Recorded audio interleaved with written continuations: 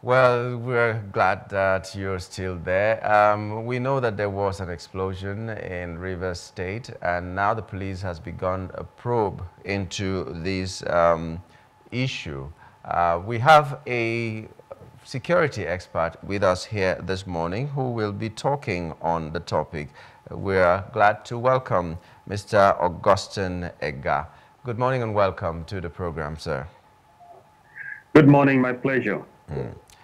Okay, we're looking at insecurity. In a country grappling with economic issues, we're looking at insecurity as a factor. Now there are explosions in places we'd never dreamt there were going to be explosions, whether it is an explosion from a bomb or explosion from a refinery that is illegal, explosion from anything, lives are being lost. Let's talk about the security situation in our country as we're looking at the problem that happened in Rivers that is now getting the investigation or the agencies responsible investigating the whole thing. Let's talk about security generally. As this present administration is talking economy and economic reforms and all that, how good are we on security, and what hope do we have to be better than now? Thank you, Nyamgo. I think since the present administration came on board, its selection of the military chiefs in various offices, they're swinging into action. Some of them have a lot of initiatives they are bringing on board. The Nigerian police, the IG of police also have its own initiatives. And the COAS, that is the chief of army staff, has its own targets.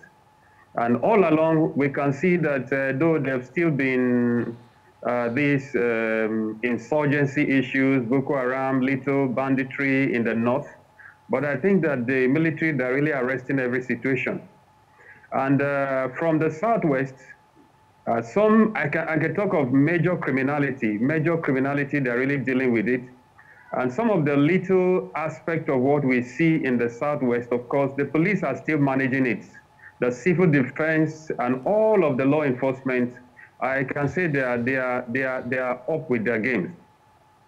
Now, like we said before in some of our programs, we say that every region has its own security challenges. You don't rate the same security challenge in all regions.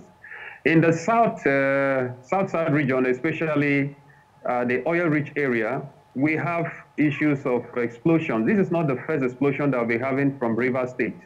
We've had orders until the government have to swing into order and get things done, especially when Buhari came on board. The past administration, they experienced this kind of explosive explosions in those regions. And to my own understanding about this explosion, I think there could be, though the police are investigating, and I don't want to be ahead of the investigation, but I think the former governor of that state is now the man in charge of FCT, and some of his measures in FCT are very drastic. They are very drastic, and some have even threatened that they should expect a reprisal from him. So we don't know if some of this reprisal is what we are seeing in that manner, or they are just some criminal element trying to clean up their tracks. It's either in these two directions that we can look at it. Some elements, maybe that illegal refinery have been uncovered, and then they're trying to clear up every evidence by causing that explosion. Because looking at it, it was done in a very criminal hour. That was around 2:30 a.m. in the morning. In fact, that's a time of where all kind of activities, illegal activities take place. So it's either they're trying to clean up, they know that there have been intelligence have found at that location, and of course they're trying to clean up evidence, they could blow up that area, or it could be a similar case like what we've had in Lagos. This is not the first time we're having, if really it's a pipeline explosion, we've had a lot of that in Lagos. We've had one in Abulegba, we've had one in Areko, all within the Lagos axis. So in Port Harcourt, they've also had their own experience through pipeline vandalism. Of course, explosions don't just come. It is based on human activity. It will be based on human activity that these explosions happen. So it is not something out of ordinary, but it's very good that the law enforcement swing into action already what they're doing so that they will deter this kind of activities in most of the communities. But whenever somebody is talking about security or anything for that matter, you come into office and people are expecting you to give us timelines where you are going to achieve some things. The police IG, for instance, told us that he was feeling like is it a lion or a leopard or something? He was feeling like one strong animal that will devour everybody. And then he said that as soon as he gets into office, he's going to make sure that he withdraws policemen from VIPs so that we will have more policemen on the roads, on their beats to make sure that people are secure and not just the VIPs. So far, that has not happened. It seems as if he has entered into that place and a bug has bitten him, just like a bug bites most of the politicians. They are good before they enter, they become bad and all that. So do we have any hope that all the promises that like you said, Chief of Army Staff, all of them, they have their own agenda and it seems to be very promising. Do we have any hope that any of this agenda will be fulfilled in the time that we need it to be fulfilled, knowing that the police IG has not even been able to withdraw one person from a VIP? Well, that's a good observation because I think whoever that will promise us heaven, while he has not really seen what is on ground, is really not going to deliver based on those facts. Because these people that have the police undercover, they have the right to have the police to guard them.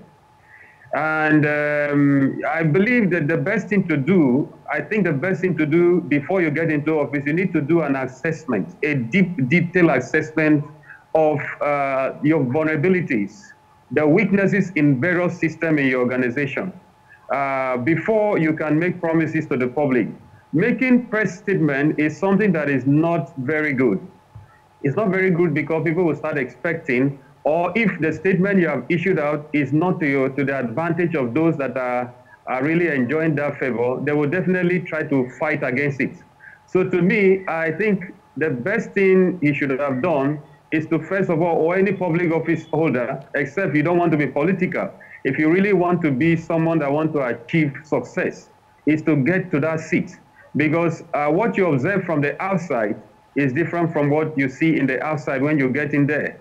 And so it is always good that when you get in, you do a detailed assessment of that office and see what you need to do before you can issue press statements. Now, this statement is against him. I don't know if it's really for him, but I know that this statement, because of the expectation, it's against him right now because people are expecting that he do what he has promised. And every judgment of his performance will be based on this that he has done. But I don't know. In my own take is that people should always get into office first, assess the situation before they make press statements. Okay, right now we're concerned about security, and when we talk security, we cannot only be talking about the police. In fact, in my layman understanding, there cannot be any credible intelligence unless the people are involved. People who are not necessarily a policeman or security men and all that. They are the ones who carry the information that the police will need to do whatever investigation they are going to do. That's my thinking. I don't know if that is what security experts will say. But, you know, I'm thinking about the possibility of having a secure Nigeria, which does not only depend on the police or the army or the navy or anything. Now, by thinking about that, I'm thinking about the private security outfits in our country. What role can they play to make our country a more secure place than it is now? What is left undone by the government to make these people play a better role in securing our country? The private security industry already are aware that the way they can collaborate with the government forces is through intelligence gathering and intelligence sharing. This is one part because they are unarmed. They are not permitted to use arms because they are on every street. They are on every street, on every business, almost every business. So they have pieces of information flying around the neighborhood, which can be shared, valuable information that can be shared with the government law enforcement agencies. But like we have our present government, they really need to make them feel safe that when they share this information, it's not going to hurt them, hurt their work, hurt their families in the long run, because they should have a protective clause that whatever they share will not turn against them. And that's the reason why some cannot come willingly and share intelligence with the government forces. Secondly, in the Western world, we see that it is mandatory, it is compulsory for a business not to operate without a guard force. They have made it like that. They are intentional. They're intentional about this. And it is deliberate that every business venture must have a private security outfit looking after that business. Now, this is the Western world, they do that. Now, the reason for this is because they will help to monitor every activity in that business, in the environment, and feed the government forces. But here, this issue of hiring private security guard is still left in the hands or in the decision of the private business.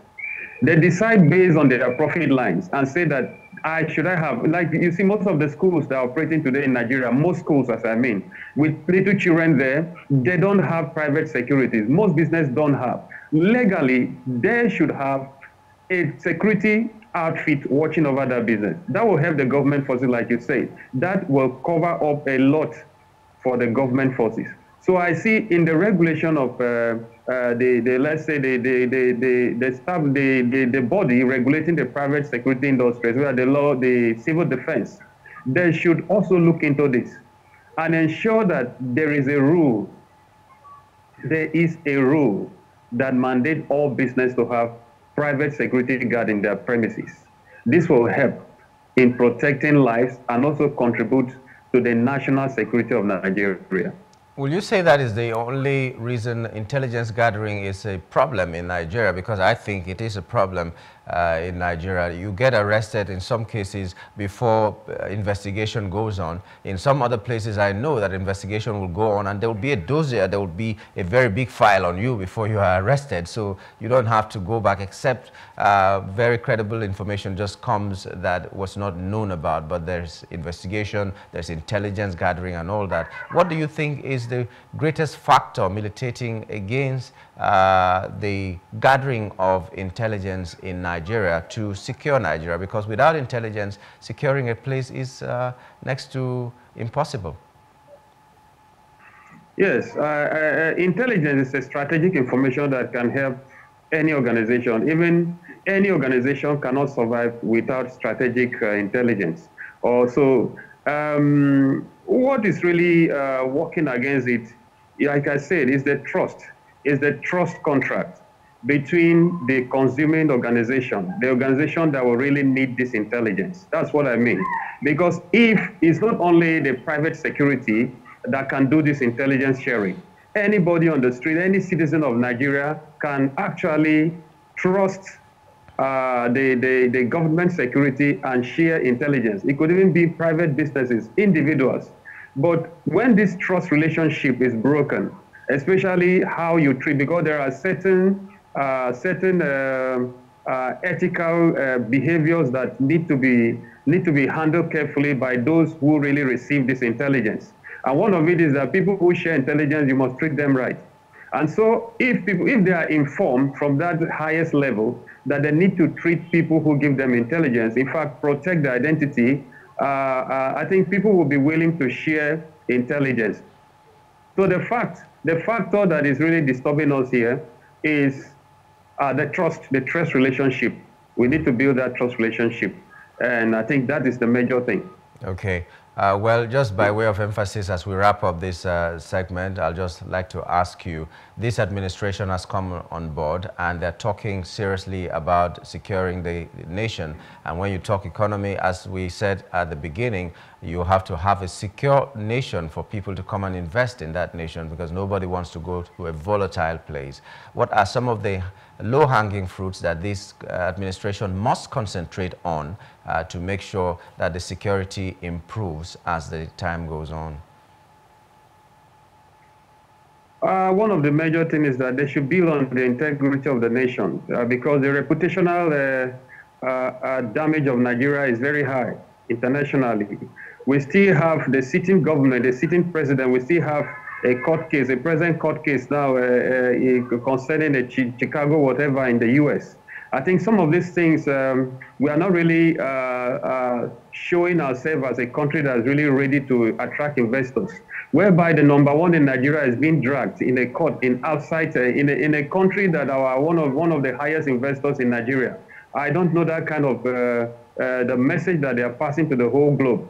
I think we should be, the media, I know it is not something that the Nigerian media can handle, but I say we should be educated enough that there is time for politics and there is time to lay aside and allow things to work.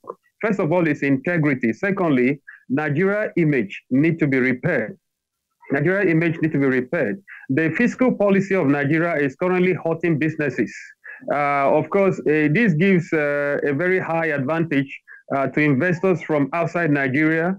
With the little they have, they can actually do a lot in Nigeria.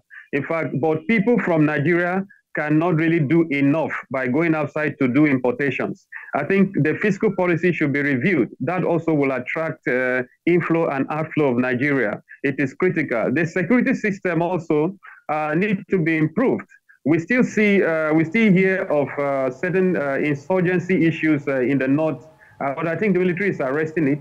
Our international relations, especially with the ECOWAS nation, need to be improved.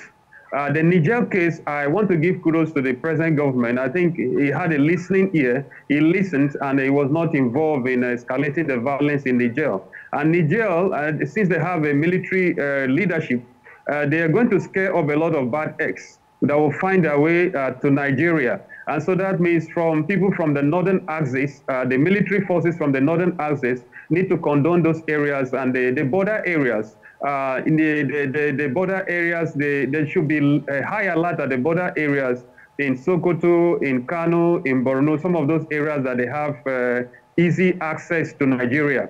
Because definitely, as the military is there, they will not take nonsense. Because the military rule is a military rule, it's not a democratic government. And so they will frown at every criminality in that nation to try to clean up that nation of Niger. We also have something in South Sudan that is not pleasing. They've had a conflict in that area. We know that there will be arms flow from that area. We know that refugees will come from there, and some of them are not really refugees. Some are espionage nation, espionage mission, I mean. They spy for information and then go back and do all the kind of illegal things, illegal runnings. And so we really need to, the present government need to really take security serious in the northern axis, and so that they can prevent any external aggression into Nigeria, especially through espionage. They need to eliminate espionage. They need to terminate that espionage, because it will hurt the military, it will hurt the national security, and when the national security is hurt, of course, the economy will be hurt. Okay, let's close with this. Regardless of the possible future successes of this administration, the Tinubu presidency will be tarnished by the continued insecurity in the country, just like the last two administrations, if nothing is done in that regard. So let's just assess the performance security-wise of this administration. Let's be giving them a scorecard, right on this scorecard of this present administration as the time goes on. It's been 4 months already since they take over. Now, how would you assess the security situation in the first 4 months of this administration, so that we know whether they are going in the right direction or not? Be very sincere about it. Let's wrap up with that. In my own score, I think they are going in the right direction. The major incidents which we I've experienced over the 4 months is the explosion in Rivers State. And of course, why we need to take it seriously, because that is where the wealth of the nation is. And so from the scorecard, I will give them a good performance. But if they can really address what is happening in Delta State, I think, in Rivers State, I am sure that they will do better. Okay. I'm glad you've given them that scorecard, that mark. And we'd like to thank you, Augustine Ega, for coming on the show this morning. As always, it's a pleasure having had you on the show. Thank you so much. Thank you, Nyamgo. Okay. Augustine Agbe Ega is a security expert. He was talking to us from Ibadan. And we're going to take a short break. When we return, we'll go to our next hot topic. Stay with us.